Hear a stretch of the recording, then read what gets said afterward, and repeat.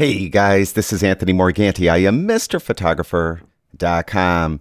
This is a continuation of a series where I'm taking the same RAW file and I'm processing it in multiple applications. Yesterday I took this RAW file and I processed it in Exposure X6, and this is what I came up with.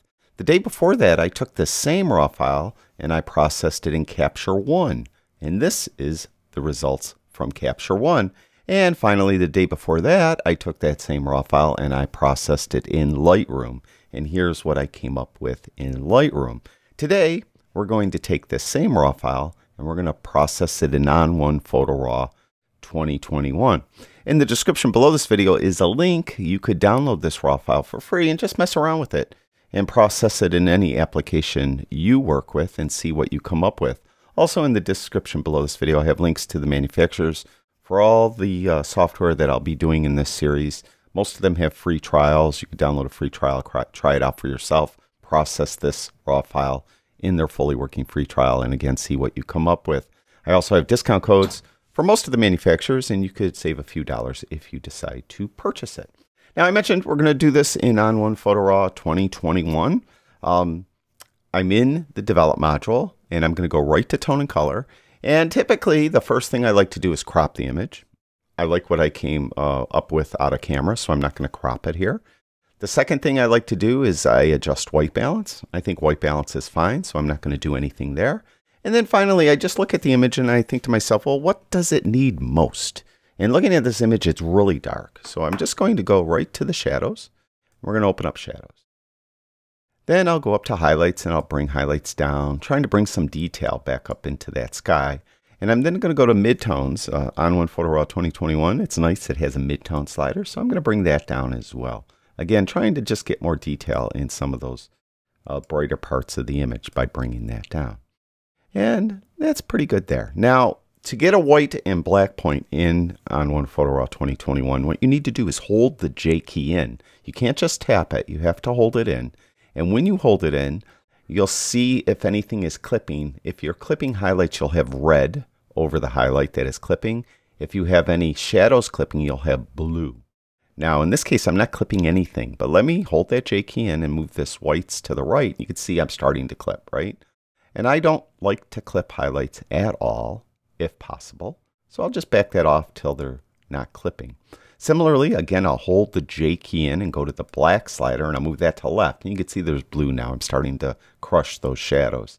I like to clip shadows a little bit. It just adds a little more tonal depth, in my opinion, to my images. So I'll leave a little blue there. Now, next, after I get tone, what I like to do is go to color. Now, I could do it here in the Develop module, but I prefer doing that in the Effects module. A unique feature of On1 Photo 2021 is the Effects module. And with Effects, you could do a lot of different things to the image. And the advantage of doing things like color that I could do here in the Develop module, the advantage of doing them in the Effects module is in the Effects module, there's masking. So I could mask the effect where I want it. So I'm going to do that not here. I'm going to do color in the Effects module. Now, if I just go and close down the Tone and Color, details I've mentioned many times, I really don't need to make this image super sharp. It's a landscape, and I will do something in the Effects module to make it sharp, so I'm not going to do anything here. Also, noise reduction. It's shot at very low ISO, and there's really no noise in it. But again, I would prefer to do that in the Effects module, because in the Effects module, if I reduce noise, masking is available, and I could mask the noise reduction in or out on my image where needed.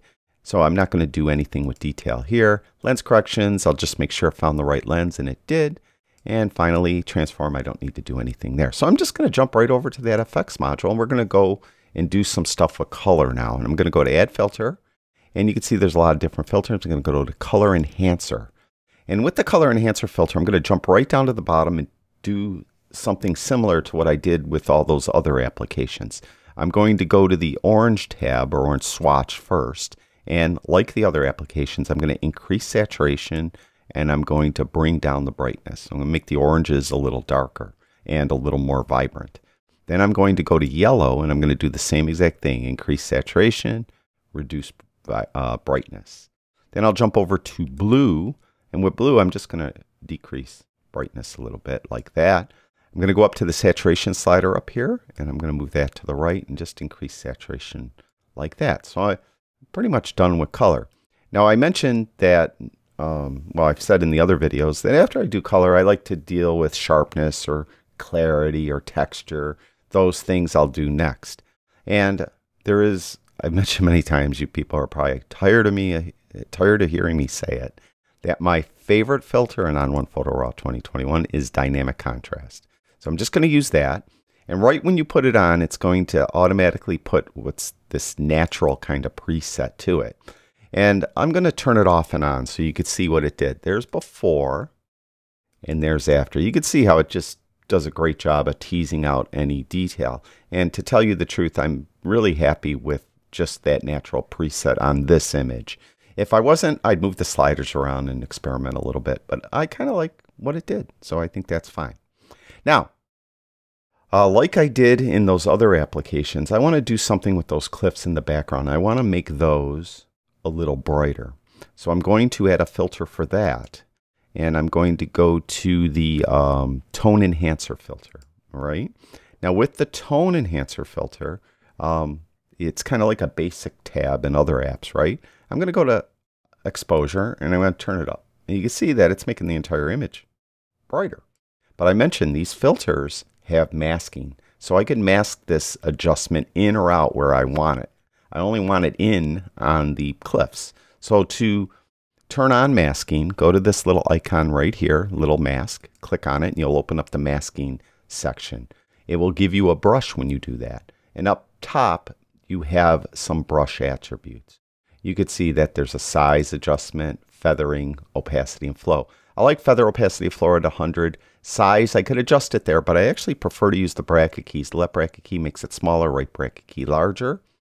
Also on the far right, since I turned exposure up, it's making the entire image brighter. I don't want it. I want to do it where I brush. So I'm going to invert it.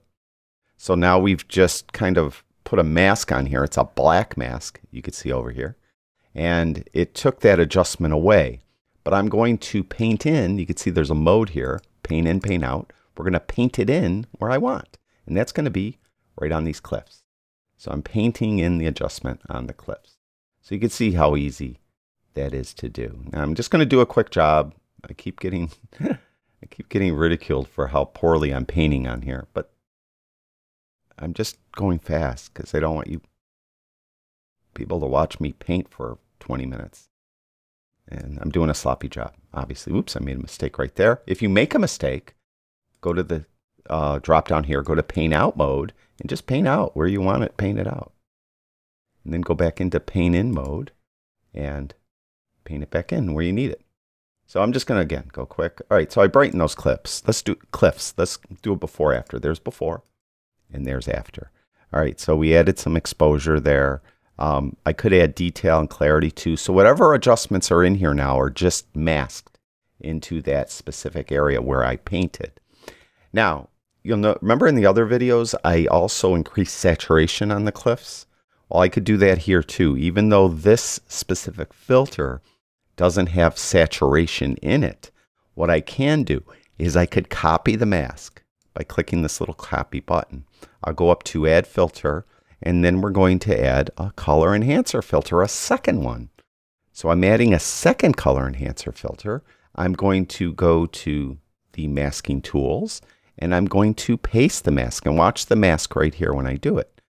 Now it's masked. It copied the mask from the previous filter. And then I could go to saturation. And let's say I take saturation all the way down. See, I have black and white gray cliffs. If I turn it up, see, I could increase saturation very easily. So really cool features that On1 Photo RAW 2021 has with these filters, and I really enjoy using them. Now another filter I like to use, and I'm just going to try it out. I'm not sure, to tell you the truth, that this is a tool or a filter that I might keep on this image. So I'm going to go to add filter, and I'm going to go to the sunshine filter. This is a filter I like. I like generally using these presets going across the top. There's natural. There's strong. I'm not sure I like it on this image, to tell you the truth, but I wanted to try it. There's glow. I don't like usually the glows. Anything that gives kind of this kind of hazy look, I usually don't care for. If you go to the drop down, it has those three in the drop down and others, and you just could hover over them. There's natural again. There's radiance. There's strong again. There's sun glow. There's sunshine, and there's warm highlights. Let's try that warm highlights just for a second. Let's do a before after.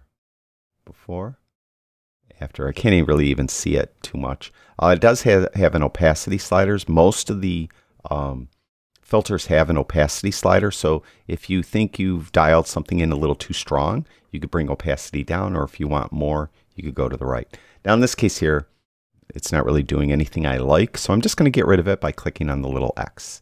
And I'm going to finish up the image. I'm going to go to Add Filter, and we're going to go to Vignette.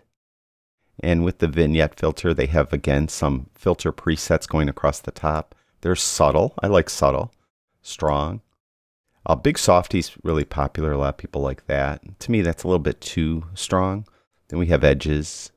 Then drop down, you can see there's several more. But I'm just going to go with Subtle, and I like it. If you don't want to use a preset, of course, you could just slide, dial in your own settings with the sliders. Again, we're just going to use Subtle on this image.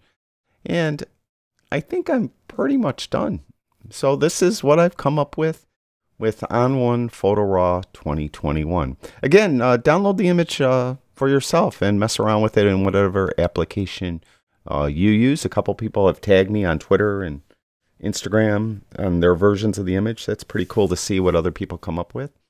Again, this isn't objective. This is just the way I would do it. Your, way may be totally different, and there's no right or wrong way.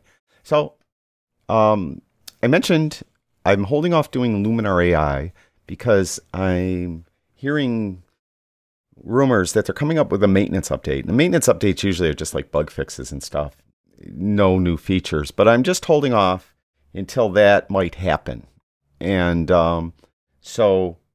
our next video, if that maintenance update isn't released yet, I'm going to do it on Photolab 4. I'm going to do this image or process this image in Photolab 4. If Luminar Skylum software comes up with that maintenance update, then I'll do it in Luminar AI. So I'm not sure. I'll probably do that sometime tomorrow. Thank you, everyone who watches my videos. I really do appreciate it. I'll talk to you guys soon.